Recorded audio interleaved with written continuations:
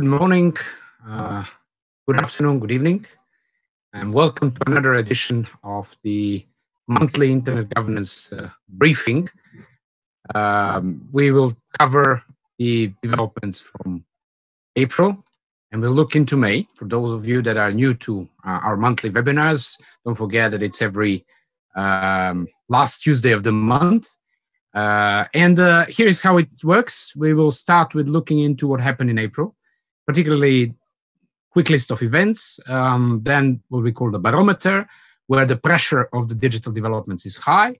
Then we look into some of the trends that we select every month. It's not easy, I can tell you, but we welcome your comments. At the end, we'll look into the what's coming out of the events in May. And finally, we will hear from regional updates from around the world. In the meantime, we'll certainly welcome all of your questions and comments to the chat. With me, I have my colleagues, Marco, who is helping the online moderation. He'll try to sum up the discussions in the chat, so feel free to discuss and raise questions. My colleagues, Teresa, Arvin, Jovan, and Andriana, who are helping with, or will jump in on some of the issues. Serena, Katarina, Fire, and many others who are helping in the background. There's a huge team of people helping with the webinar. Moving straight to the developments, the main developments that we had in April. You can notice, and I'm sure you noticed in your own field of work, that a lot of events have been cancelled or postponed, almost as if when we are traveling around the world and you have all these unfortunate cancellations and delays of the flights. So, for instance, we had the Global Privacy Summit, which was cancelled, the WSIS Forum, which was postponed, IGF Russia postponed, Internet Freedom Festival was cancelled, World Intellectual Property moved to online format. And then there are some others. It's interesting to look at the two particular ones. One is the e-commerce week, which is the main e-commerce event globally, which was basically in a way cancelled at the beginning, but then it was turned into the e-week as a sort of a sequence of online events, which we are, by the way, reporting from on the Digital Watch platform, so you can reflect on what's happening there. The other one is the Global Forum on Cyber Expertise celebration of the 5th anniversary, which was then called GFC 5. It was scheduled to take place in The Hague in April, but then it simply went into a series of online events instead, and now it's happening over a number of days. So it shows that the online format of the events is probably not always as we envisage the in-situ one, but we'll get back to that in one of the trends very soon. Okay, moving on to the barometer, basically the main developments in April, and we start with the global architecture and what are the main developments in the field of global IG architectures. We're selecting just a few.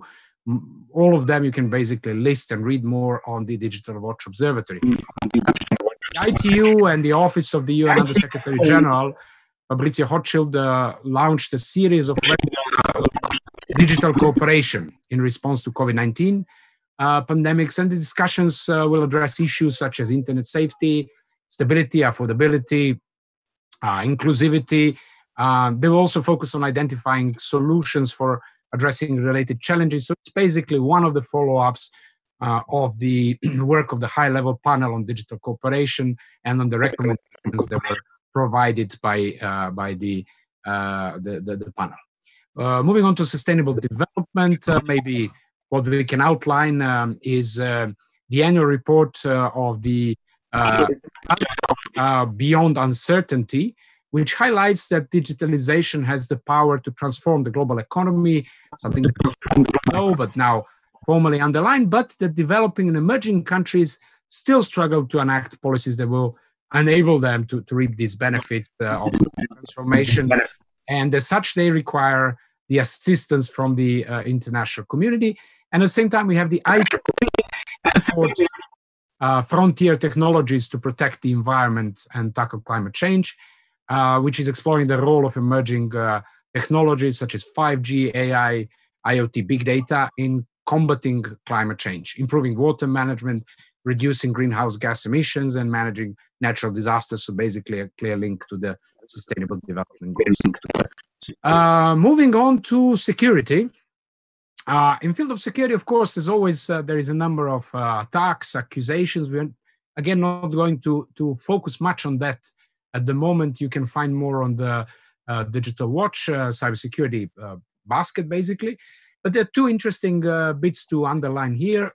Building on the UN Secretary call for immediate global ceasefire of armed conflict, we have seen the UN Undersecretary, Hochschild, who called for an immediate global digital ceasefire during the COVID-19 pandemics.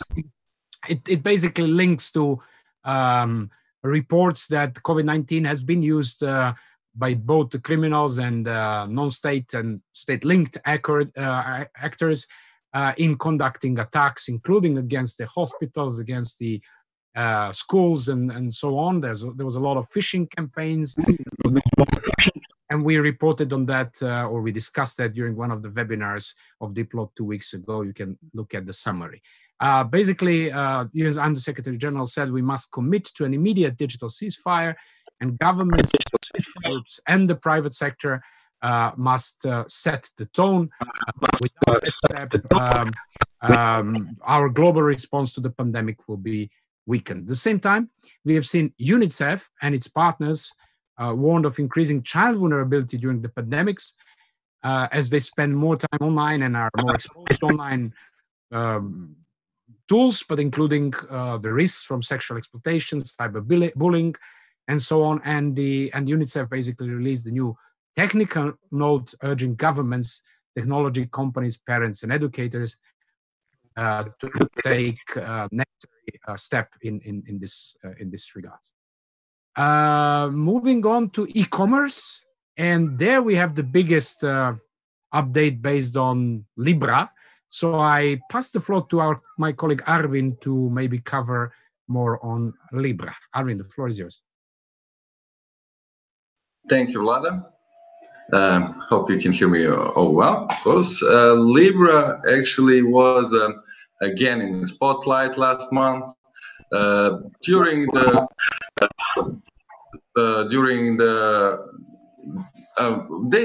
What they did is they rewrite the white paper. So Libra is now a completely new proposal.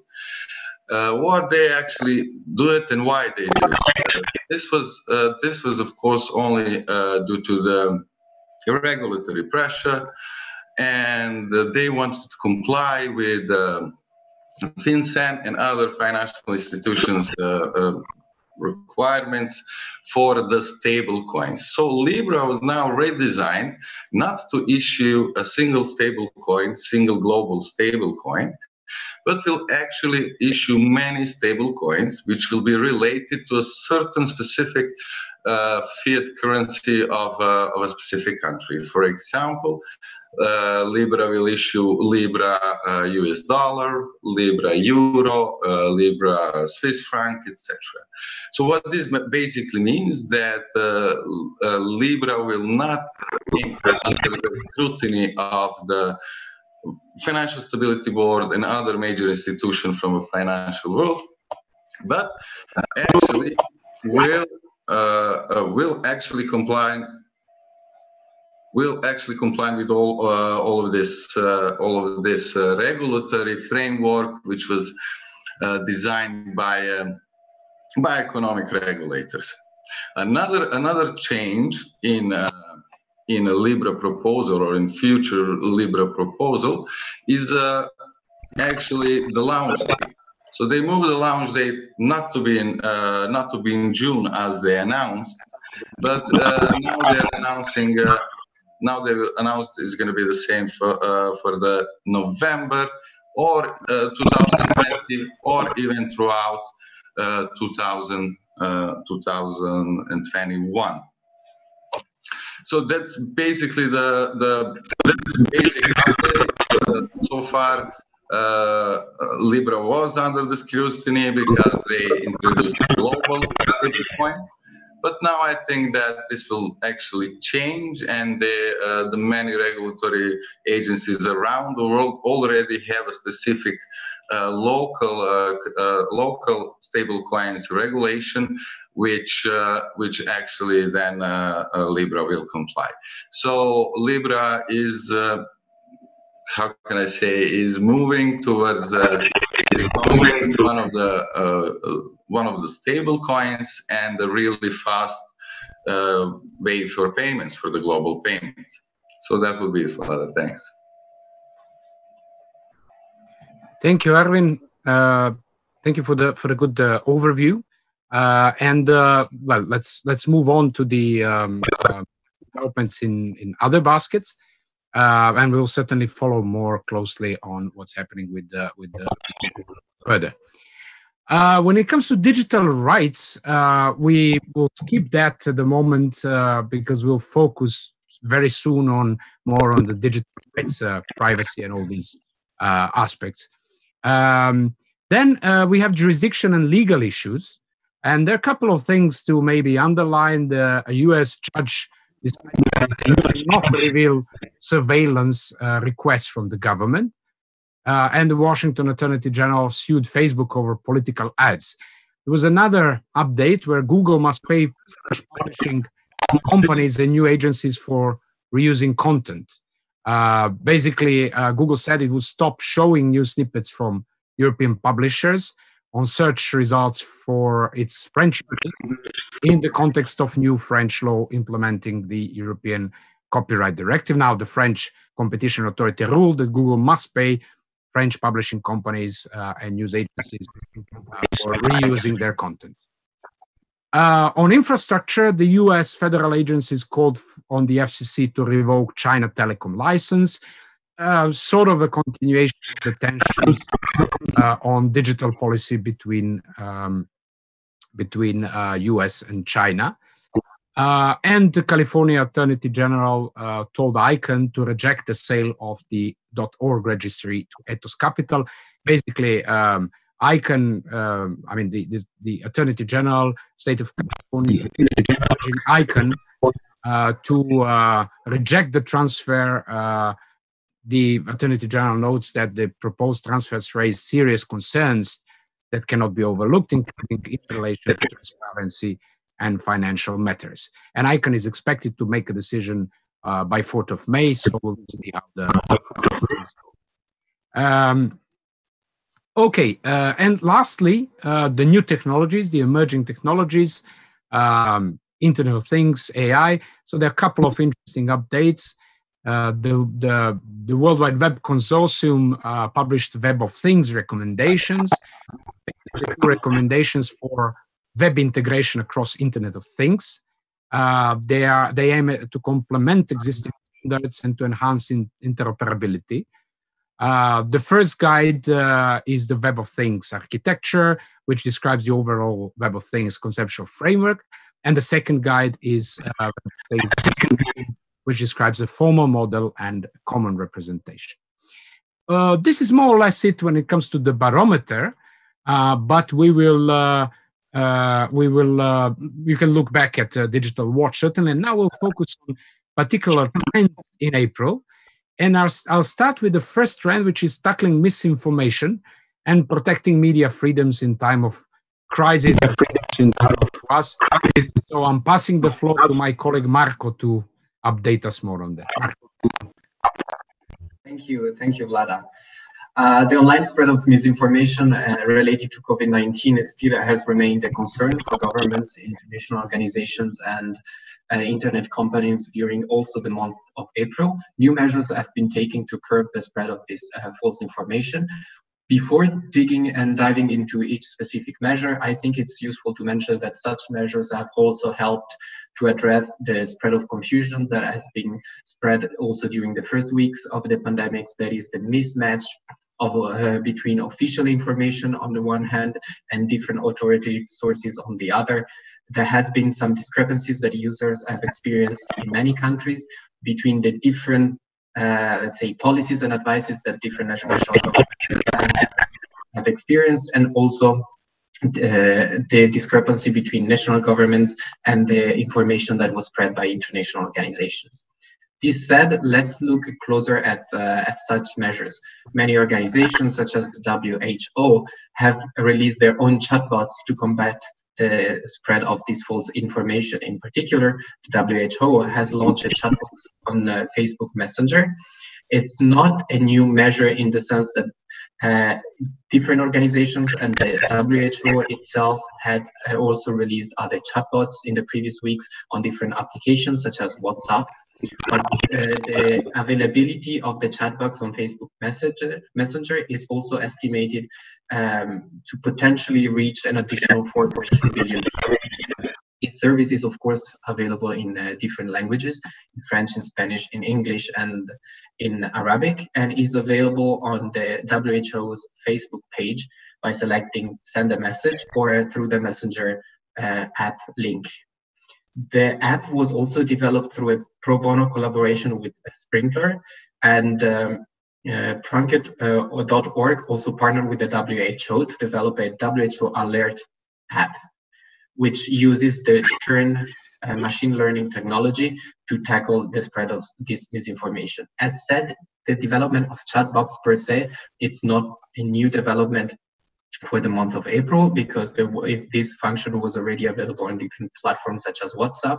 And this is what many governments have been doing, have been developing chatbots on WhatsApp, and also more and more governments have been following this trend. In particular, not only local governments such as that of Catalonia, but also national governments such as that of Spain, UK, and India have also made these services available, on which they also share authoritative information, how to combat the virus, where to find the information, where also to access some supplies. In particular, in India, this service was called My Government Help Desk, and as said, is available in different languages.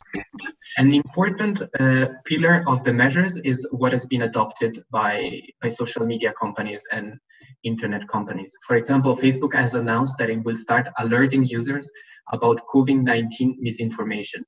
It's an important development because it basically will notify users that have interacted with posts that contain harmful coronavirus misinformation about the misleading content.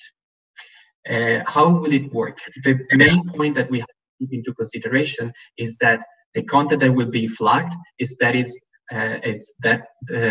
considered as imminent physical harm as causing imminent physical harm by Facebook. And basically it could be statements that physical distancing is not effective, or false claims about alleged cures of the virus. How will it work? Basically, Facebook will flag the content. It will be taken down. An immediate notification will be sent to users that have interacted with that content, and the same users will be redirected to the authoritative channels of information and pages curated by the WHO. So this is in a nutshell what it will work. WhatsApp is also imposed a limit on message forwarding, trying to slow the spread of fake news. The new policy basically prevents users from sharing the same message and forwarding to more than 5 chats and to more than 1 chat at a time. Why is WhatsApp using this measure and not adopting this kind of content regulation measures that other platforms have adopted? The reply and the answer relies in the encryption technology that WhatsApp uses, which prevents WhatsApp from looking at the content that users share. So the company has said that they are aware that the content on WhatsApp that is shared could also be positive, so to say, so helpful information, funny videos, but also religious content. But there is no way for WhatsApp, due to the encryption technology, to jump in and filter the content message by message. So basically, by introducing some friction into the forwarding process, the company expects to slow down the rhythm of the spread of viral fake content. As that, also government has stepped forward. For example, they have implemented tougher measures, policy measures, to stop the spread of misinformation and punish mainly the United Arab Emirates have announced large fines for those who share medical disinformation about COVID-19, fines that amount up to $5,500. In India, the citizens have started to be arrested when they post serially and constantly misinformation about coronavirus on social media. And the African government has also, have also teamed up with tech giants to address coronavirus-related misinformation. One example that is important to cite here is that Nigeria Center for Disease Control is also getting free advertisement space on Facebook for outreach about the pandemic. It's a benefit that is not only, of course, available to African countries, but that is proven to be extremely helpful to tackling misinformation in Africa. Twitter is also been tweaking its algorithm to elevate medical information from authoritative sources, an initiative that is also useful to many countries, but especially in African countries. So as we said, misinformation is high on the agenda. One pillar is composed by the measures that have been taken by organizations, governments, and social media platforms to curb the spread of misinformation. The second pillar is composed by the raising concerns on the impact that such measures have on human rights, but in particular on freedom of expression, privacy, and media freedom. So concerns have been raised regarding the media freedom and the survival of local media outlets during this crisis time. In particular, the Austrian-based International Press Institute said that African journalists are increasingly being targeted and harassed while reporting news during COVID-19.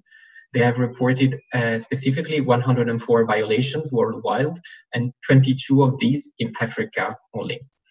They include verbal and physical attacks, and they make up most of the violations. In particular, we can cite another example in Serbia, when a journalist has been detained for an article related to coronavirus reporting on charges of causing public unrest and damaging the hospital's reputation after she has reported about a shortage of protective medical equipment that was available for staff.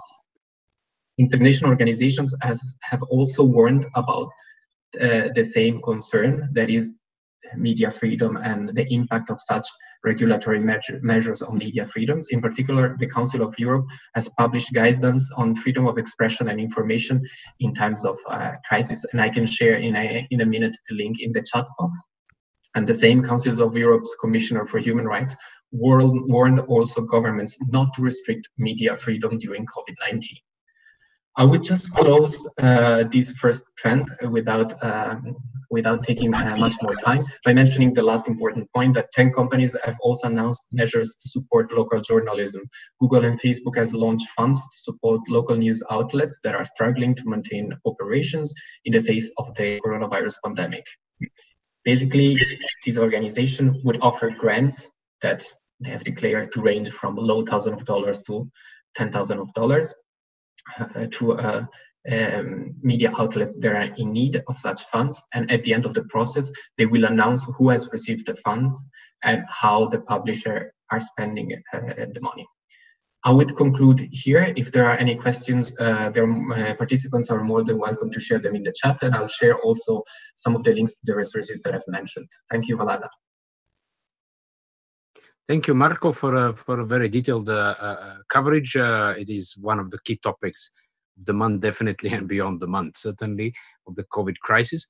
Thank you all for the comments in the chat and discussions and questions. We'll get back to that soon. We'll wrap up with the two remaining trends and what's coming. So I'm from Geneva. We are moving to the US, DC, to Teresa, to tell us more about the data tracing apps, something that's very popular around the world for obvious reasons to control the pandemics, but what are the privacy challenges and what are some of the trends? Teresa, the floor is yours. Mm-hmm. Thank you, Vlada. And indeed, these developments is something that has certainly made headlines in the recent weeks. What is the issue? More and more countries are implementing or planning to implement contact tracing apps that should help them in the fight against COVID-19. It's clear that the current global health crisis brings some very interesting dilemmas as well as tough choices for governments, for individuals, and for society as such. So while many agree that using technology for the tracking of infections, their routes, it's an essential piece of information that we need not only to understand the virus, but also to protect the population and have some efforts in controlling the pandemic. On the other hand, and that's what we will focus on in mapping this trend, some human rights, privacy, as well as our comfort may really be challenged with surveillance of this kind. What we have tried to do at Diplo with the help and diligent work of our data team is that we looked at 195 countries, kind of to take stock of the status, to see how many of them actually have an app of this kind at place currently. And out of the 195 countries that we had a look at, 48 currently have an app in use, and 16 have already announced their plans to do so in a very near future. So obviously some of the questions that many of us and specific communities are asking, it's questions such as, what happens if the data gets leaked? What if the data is used for other purposes than just the fight against the virus? Will the surveillance stay here forever, or is it just a temporary measure? What should the safeguards be? Is it legal actually, or what is the legal basis? So in relation to that, clearly these contact tracing apps have generated privacy concerns in many countries. We can name countries such as Australia, Germany, South Africa, the Netherlands, and others, where it certainly has made headlines. The European Data Protection Supervisor called for a pan-European COVID-19 mobile app, while the European Data Protection Board adopted guidelines on health data and how they can be processed, geolocation, and other tracing tools. The Electronic Frontier Foundation, a significant player in this field, has released best practices on protecting privacy when aggregating location data.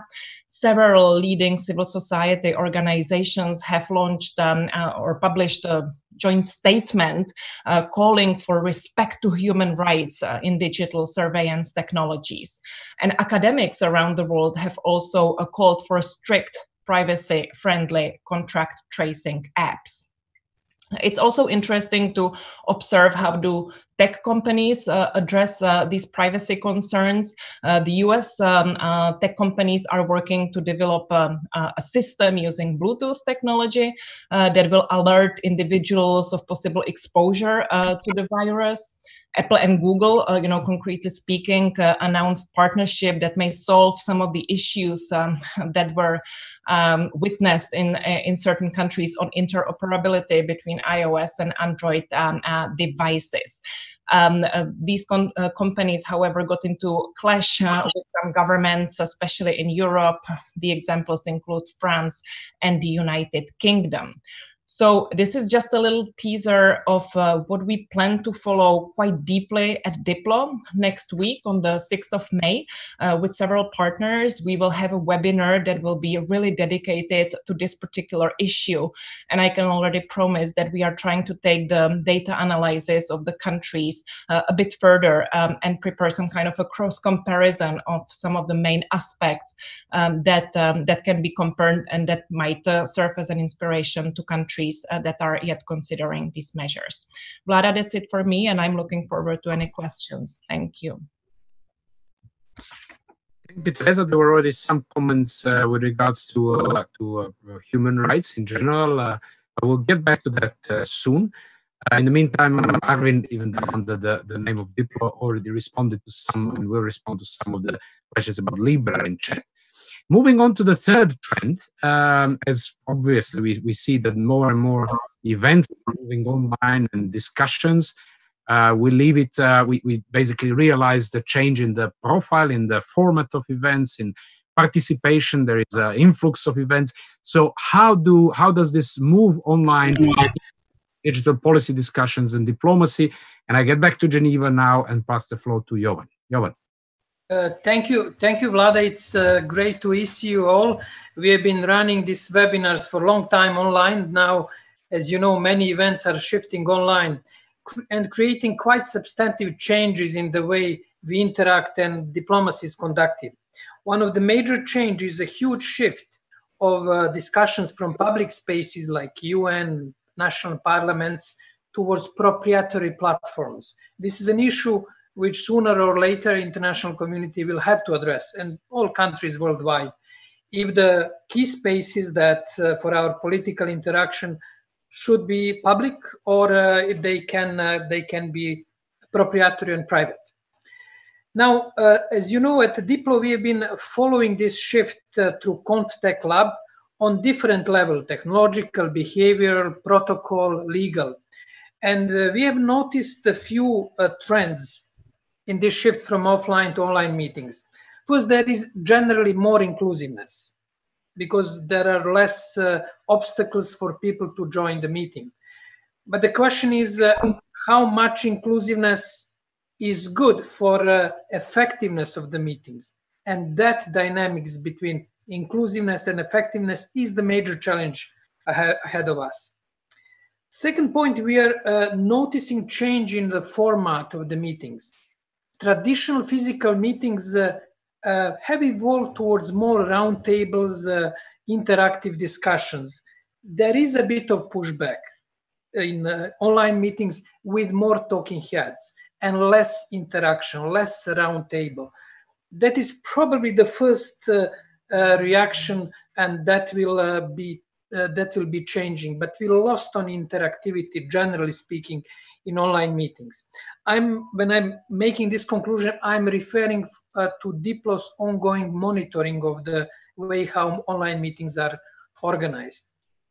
The third point, which is really a lot in the focus of international community, is the question of security, privacy, and generally confidentiality of the meetings. As you know, Zoom bombing is all over the place. And there is this first level of security of interaction. I hope that nobody will jump in the middle of our Zoom session and show inappropriate materials. But much more deeper questions are question of security of communication, encryption, and I would say even deeper, the question of data. Where are the data stored from the all meetings that we have, either in public or closed meetings or even private meetings? These changes in the way how diplomacy is conducted are also affecting diplomacy. You probably saw the screens with many heads of states. They now interact via video links. UN procedures and protocol and rituals have to adjust. We have even the first incident during the Security Council meeting when a Russian permanent representative in New York complained that Minister of Foreign Affairs from Kosovo should remove the flag, national flag behind him to change his background, which is not according to the UN Security Council rules of procedure. Therefore, there will be more and more ways and discussions how to adjust traditional rules of procedure to online interaction. At Diplo, we are following this on different levels. We are running also the just-in-time course on online meetings. And we have been noticing another major trend, which is more fatigue after online meetings. I guess that we can discuss it in more details, but people generally speaking feel more tired after online meetings. One explanation is that we have to put more cognitive power to construct the picture about the other person. In this case, you have to sort of construct perception of me while I'm speaking, which is much easier in physical space.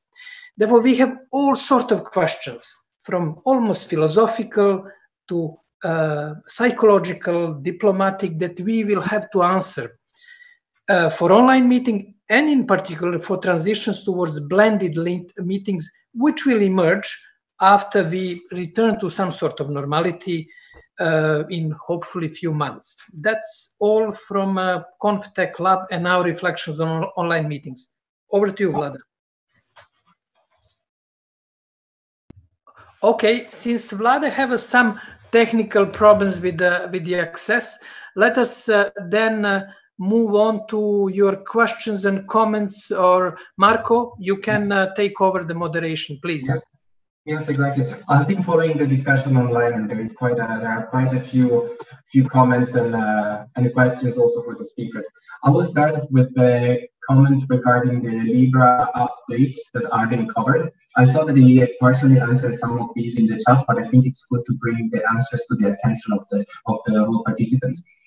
Some participants are asking, how is the Libra project not going to conflict with those states who are planning to issue a digital fiat currency? Do they expect that states will contract this task out of Facebook, out to Facebook? Another question is Libra expected to be to have transactions cost free for its holders and users? So Arvin, I will give you the floor in 1 minute. I will just read the questions. We have also some questions on the tracing apps. The debate is basically on the balancing between the needs of the tracking due to the pandemic and the transparency concerns, consent, and democracy, basically human rights. Some have pointed out that a major problem with tracking apps is that their activity is done without the consent by the users and sometimes also governments. We foresee a lot of human rights being compromised, which will lead to a retrogression in human rights realizations. One of the participants is fearing. And the other two concerns that participants have raised are on transparency. Transparency is becoming much more important and urgent than data minimization. And what is the impact of this lack of transparency for democracy? These were the 2 points for Teresa. I will just close with one point on online meetings that addresses to you, Jovan. Let us think on the effectiveness on online sessions, whether it depends on organization. OECD did it well last week, but on a UN call on the other week, the list of participants was hidden, so it's very difficult. And IBS is also commenting in the meetings where decisions are made, passing from in-person to online sessions keeps the civil society observers away from the corridors where the decisions are forged. It's the so-called corridor diplomacy. Online provides more formal participation by increasing the numbers in the assistance, but decreases sometimes dramatically civil society participatory space and brings us back to the decision made in small circles without transparency. This is a good point. So I summed up the questions first for Arvin, then for Teresa, and then for Jovan. I will close just on the questions that were raised regarding the fake news part, since I have the floor. It was also brought to our attention that in Sri Lanka as well, some people were brought under the law for spreading fake news on social media, in addition to the countries that I already mentioned. So thank you for pointing that out. And then we have some interesting comments, I think from Richard, that there is also an issue with unreliable government misinformation regarding COVID. This is goes back to the consideration that I opened the update with, that some of these measures were aiming at tackling the mismatch of information between different authoritative sources. It's then up to the users to see to what extent this has been done successfully or not. But he points out also a more nuanced, let's say, danger, that the problem is that it's not always obvious what misinformation is. For example, there are legitimate scientific debates regarding the efficacy of ventilators or certain pharmaceuticals. So this, I think, were points that were worth mentioning. So I'll start giving the floor to Arvin, and then Teresa on tracing apps, and then Jovan on online conferencing. Arvin, the floor is yours. Thank you, Marco. I will keep it short since we're already at 40 minutes mark. Regarding the transaction fees, yes, Libra will actually have a transaction fees. Those are small or micro transactions fees are they called, but they're going to be there. It's not going to be free for use, that's for sure.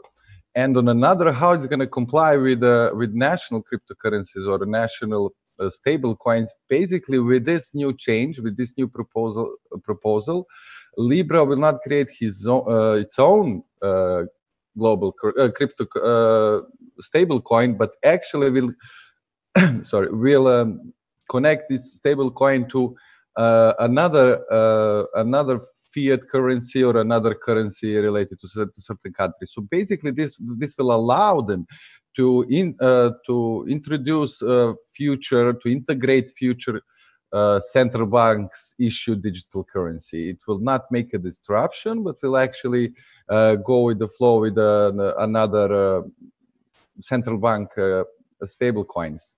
So if we see a stable coin, central bank stable coin from Europe, they will just change the denomination. So it's not going to be Libra towards Euro. It's going to be Libra towards this new cryptocurrency. That would be in a short. Of course, we will expand that more on our website. Thanks. Yeah, thank you, Arvin. Thank you also for the questions and comments in the chat. You know, Rose Priyanti, Mike, Sarah, I hope I haven't forgotten anybody, have raised quite important questions where I would say that the key word has totally been transparency. The users of these apps might be expected to cooperate and willing to share some data if there is clear transparency about why, how, when, and so on and so forth, and where as well, when it goes to questions of where the data is actually stored. Obviously, some of the comments also raise the issue of, let's say, misuse of government in countries or regimes where there might be, let's say, some grounds for suspicion about how the government will deal with the assembled data. So that's certainly a concern. And by the way, in the mapping that Diplo is doing and that I promised we would cover more in depth next week, this is exactly one of the issues that we are quite interested in, to understand how do governments actually communicate to their citizens about their efforts.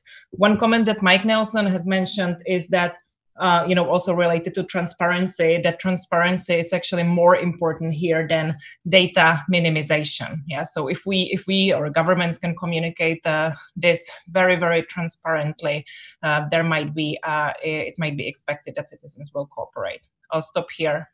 Over to Jovan. Thank you, Teresa.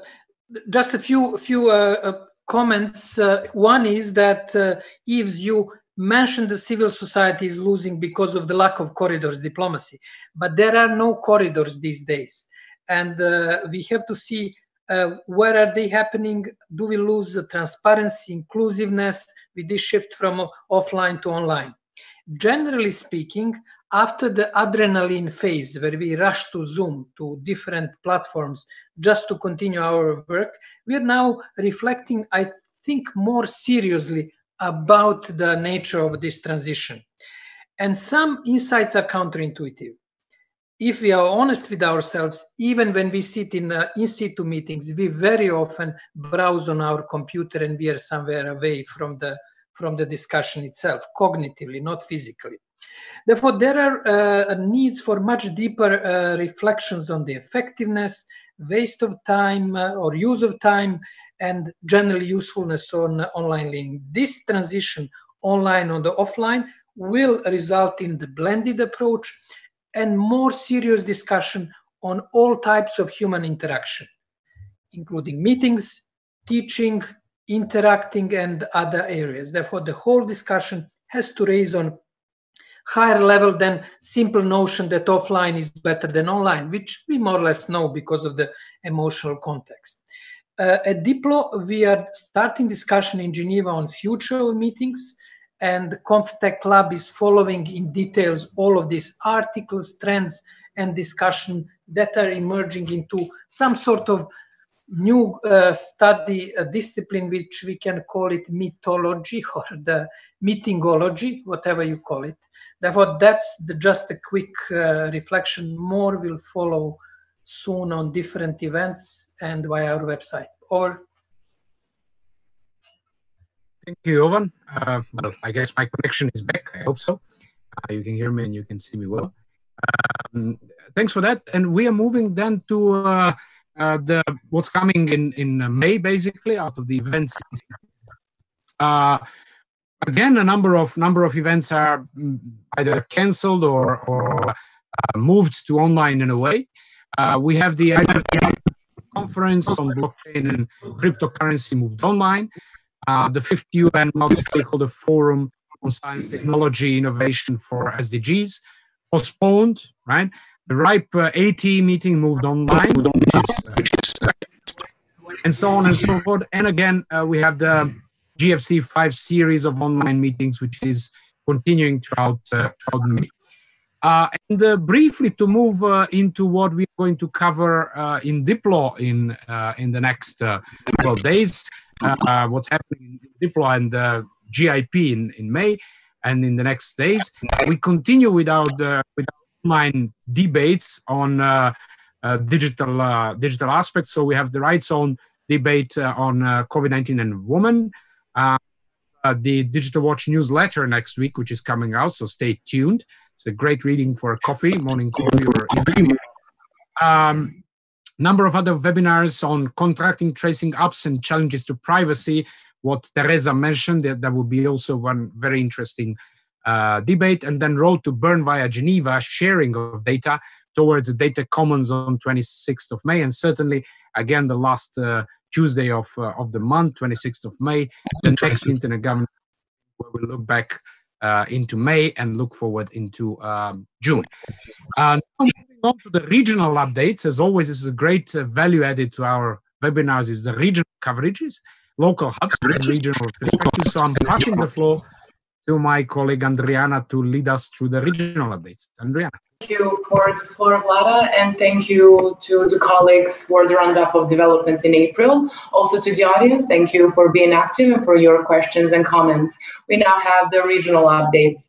First up, we have Amrita Chaudhry with updates from Asia, specifically on Australia's decision that digital platforms pay media outlets for reusing content, and on Facebook acquiring 9.9% stake in Reliance Jio.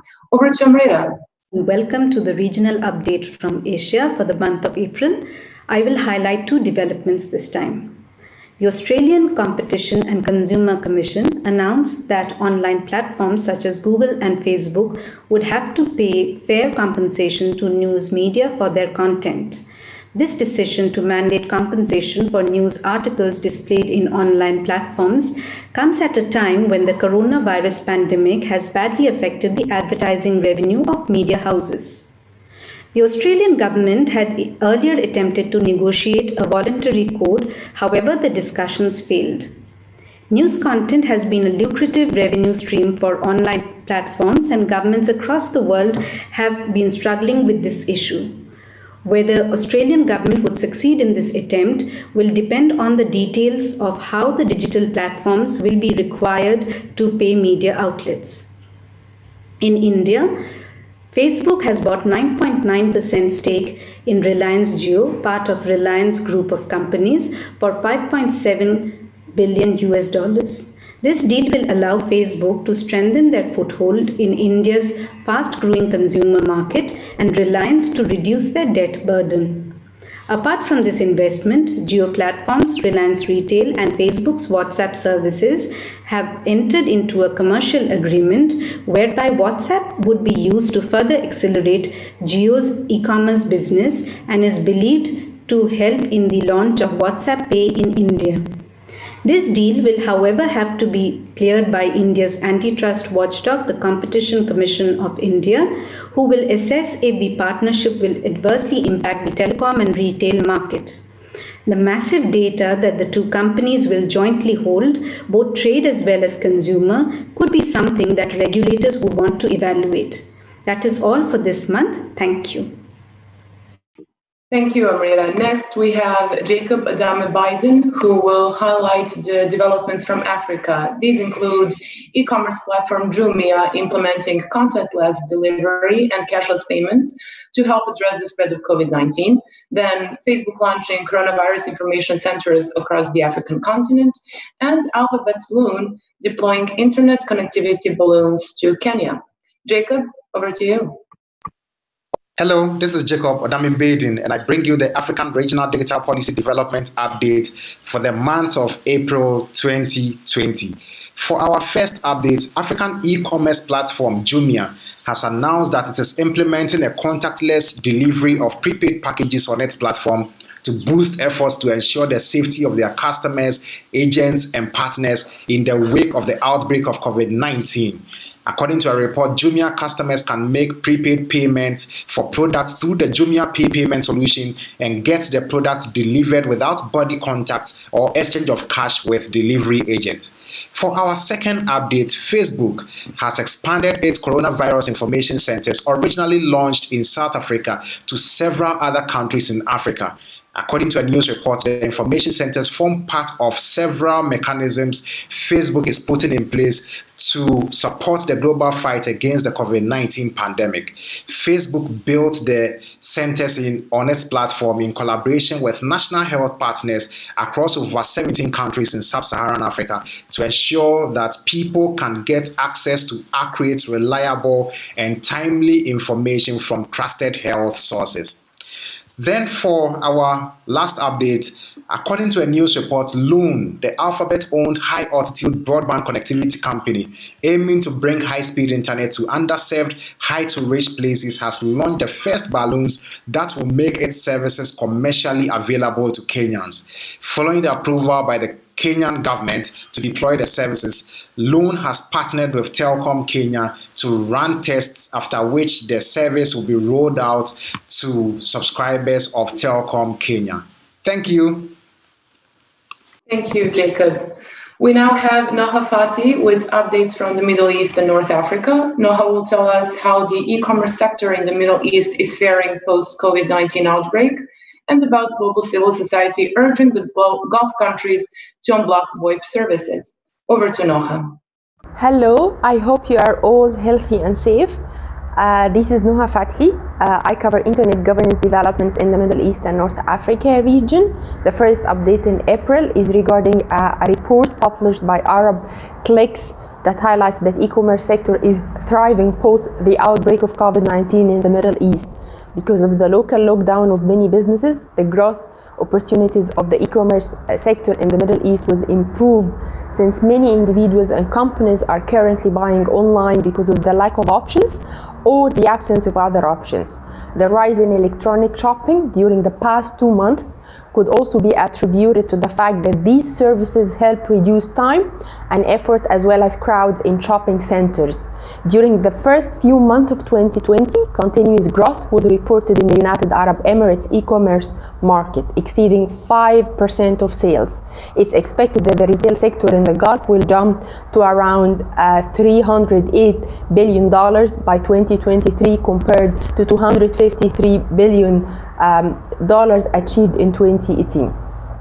The second update is regarding a joint statement that was signed by 29 organizations to call upon Gulf governments to permanently lift the ban on all voice over IP platforms used for voice and video internet calls. The ban VoIP services, which have been blocked since 2017, have an adverse impact on fundamental rights of freedom of expression, privacy and access to information. Amid the COVID-19 crisis, some Gulf countries have already relaxed restrictions on some of the VoIP apps and platforms. For example, the United Arab Emirates and Oman governments have unblocked on an exceptional and temporary basis apps that allow for distance learning, such as Microsoft Teams, Skype for Businesses, Google Hangouts, and Zoom. Qatar has further allowed Microsoft Teams and Zoom services. Thank you. Thanks, Noha. At the end, we will hear from Andre Edwards with updates from the Caribbean region. Andre will update us on COVID-19 virtual screenings via mobile phones in Cuba and telecommunications operators offering education rates in British Virgin Islands. Andre, please go ahead. Andre Edwards with Caribbean updates. COVID-19 virtual screenings via mobile phones in Cuba. The University of Computer Sciences, UCI, along with the Ministries of Communications and Public Health, have developed a mobile application, Pesquisador Virtual, that allows every citizen with mobile data to report on their health. This initiative is expected to support the wider screening activities that are being conducted across the island.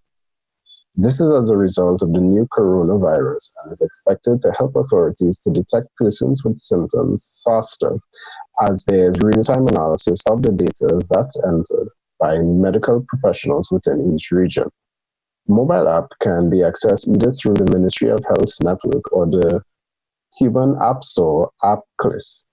The user registration process will capture enough personal information so that the health professionals can contact them if needed, and then they will be asked to fill out a simple survey that tracks symptoms, contact with infected persons, or recent travel history.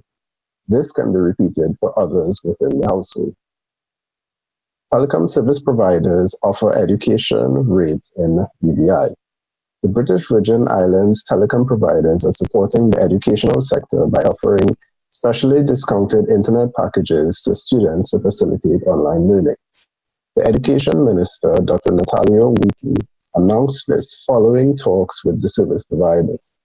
One of the telecoms is also providing laptops to different educational institutions as well. Two of the telecom providers will also zero-rate access to specific websites that provide educational content for local consumption. The ministry is continuing discussions on other ways that telecom operators can provide support. Other organizations have also donated laptops to students without access to devices, and the private sector is being encouraged to support the ministry's Adopt a School program so that more students can be afforded a hassle-free entry to learning through digital channels. Thank you, Andre. Let me thank once again all of the curators, Amrita, Jacob, Noha, and Andre, for sharing the updates from their regions. That brings us to the end of our April briefing. All the updates that we described can be found on Digital Watch, and the regional updates can be found on the link that I will share with you in the chat right now. At this point, I would like to give the floor back to Vlada for the final wrap-up. Vlada, over to you. Thank you, Andriana. It's such a big team. It's not easy to catch up, and thank you for all the coverage. We came to the end of the webinar just in time, I would say, 2 o'clock. And a reminder that all of the details you can find on the Digital Watch website, and you can expect the monthly newsletter from Digital Watch covering most of that and much more in the next days during next week. We'll stay tuned, and if not earlier, the other webinars we organize. See you next last Tuesday of the month, which is the last Tuesday of May, for the next IG briefing. Thank you for joining us. Bye-bye.